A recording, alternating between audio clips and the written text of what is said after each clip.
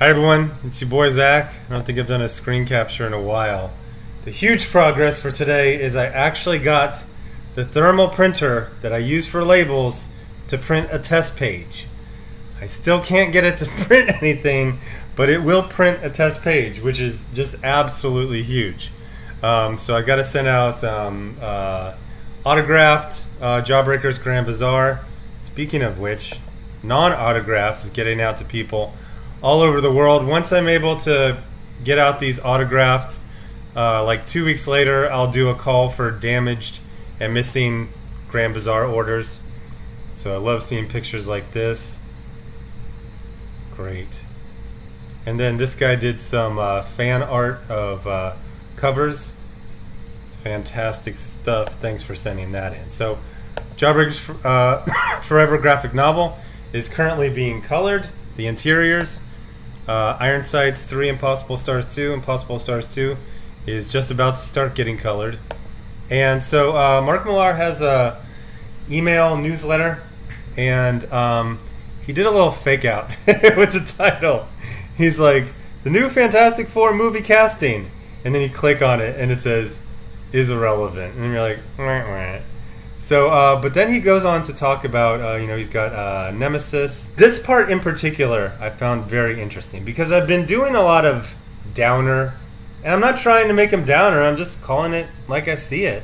Perch had a very interesting video where he said that if there are cuts at DC, that isn't what is, he basically said most likely a bunch of channels are going to be like, haha, DC, you had to cut titles. But if they make fewer books, that's actually a better sign than if they just keep doing what they're doing right now, which is driving until the wheels fall off. If they were to cut titles, that would mean that someone is actually in control. That would mean that someone actually cares and is minding the store, which we really haven't seen from the comic book industry as a whole for the last 5 years. They've just been spamming out whatever works to subsidize spamming out what doesn't work. So Mark Millar describes right now as a very, very interesting time in comics. The industry changes every 20 years or so as we move from golden to silver to dark to modern ages. A cycle of enormous upheaval when it does, and every single chair tends to change in the mainstream when these new waves begin. But what we have coming up is something even bigger, I think. 40 years of newsstand comics was followed by 40 years of the direct market we know and love. But there's massive tectonic plates shifting right now. And inside a year, I think the comic book industry... Is that a British thing to put a hyphen between comic and book? I'm a fan of hyphens, colons, semicolons, but I don't know how I feel about that. It's like when you see Spider-Man just as one word without a colon. I'm going to have to learn to deal with this. He says, I think the comic book industry is going to be pretty unrecognizable inside of a year. I predicted this coming shortly before COVID, but the global economy was put into an induced coma for 2 years, which slowed everything down. Comas tend to do that. Now it's back with a vengeance, and friends at the big two are telling me things beyond what I even guessed. If one company really does completely restructure how they do business, as is rumored, he's talking about DC, you can bet the other big company will immediately follow, and I think the danger for a lot of my friends is a race to the bottom in terms of mainstream comic book page rates. There's that. I don't know how I feel about these unsubstantiated hyphens. Page rates. Okay, it's page hyphen rates. All right. Just always remember that every time comic hyphen books are reinvented, they come back bigger than ever. It's a very smart, resourceful industry, and the cataclysmic events I suspect coming to the big two shortly will be hopefully short-lived before a complete reinvention of the medium itself. It's going to look grim for a year or two for all our traditional favorite books, and a lot of people are going to lose their jobs, which is horrific. But at the same time, I think something new and solid is already being created right in front of us, and comics will be bigger and better on the other side of all this. This is something every pro is talking about right now, regardless of what they're saying online. But just remember But just remember how the cycle goes, and how every era after a collapse is rebuilt into something that benefits the creators more. From the rate hikes of the Silver Age to the new creator rights the new generation ushered in.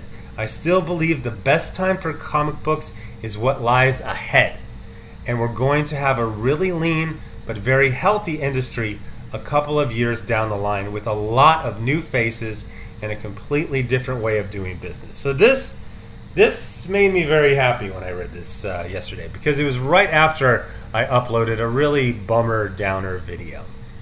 He's basically talking about the cycle of birth, death, and regrowth. You see it every year in your lawn. You see it with trees. I left for a few weeks, and there was some patches of grass where I was tending some new grass, and I'm like, oh, I know what's going to happen. I'm going to leave for a week and a half, and the sun's just going to bake it to death, which is what happened in one spot. But I had a plan. I said I'm not going to cut for like a week before I leave.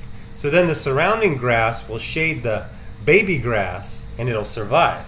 And that worked except for one spot where the sun kind of like bounces off some stone, and that part is always difficult to grow grass in.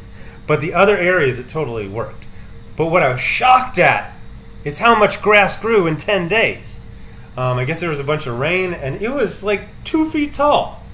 So I talked to a friend who, he just watches like 1 million YouTube videos for 10 years, but he'll have a different interest every couple months. So you can literally just say like, how does soil work? And it'll just explain it to you. So I didn't get it, because I was like, I understand when stuff grows and it dies and it decomposes and it goes back into the soil. But what I do is I mow, and then that goes in the trash and it leaves. And I've never put nitrates, I've never put fertilizer, I've never done anything except for mow, water, and pick weeds. And I was like, I don't get how eventually the soil just can't grow anything, you know? And then he's explaining that there's actually, you know, basically unlimited minerals below, and that when the water will kind of wick the minerals up, and I was like, okay, that makes sense. But I thought it was really interesting to pair this with what Perch said, that when DC cuts its line by 25%, that there's going to be a whole bunch of YouTube channels dunking. It's like, ah, when it's actually the best thing that you can do. If you know anything about forestry, you know, forest fires are some of the best things that can happen to a forest. So we've gone about as far as we can with everyone's gay and 50 variant covers on everything. And David Zaslav is treating the industry like it should always be treated, as an industry and not a clubhouse. And it's going to be rough. People are getting really angry at lashing out at basic stuff like, are you producing a profit? What kind of growth do you have year over year? Is it your growth, or are you pointing to other people like Raina Telgemeier and manga? When we say comics, we mean the North American direct market, specifically superheroes. 95% of the time in America, when they say comics, that's what we're talking about. And that comics has a lot of problems, as we see from the constant GoFundMes, and now the what I call povertizing, where people will literally say, hey, I got $30 in the bank, buy my books. Like, what the hell? Why don't you just... I guess that's slightly different than a GoFundMe, but the GoFundMes, again, are endless. Anyway, before I go, Jawbreakers Forever graphic novel, Iron Size 3 and Impossible Stars 2 graphic novel, and looking to finish the print file for Runner, Narzak book with Narwhal and I. Geez, probably by tomorrow or Monday. Anyway, thanks for watching. Bye.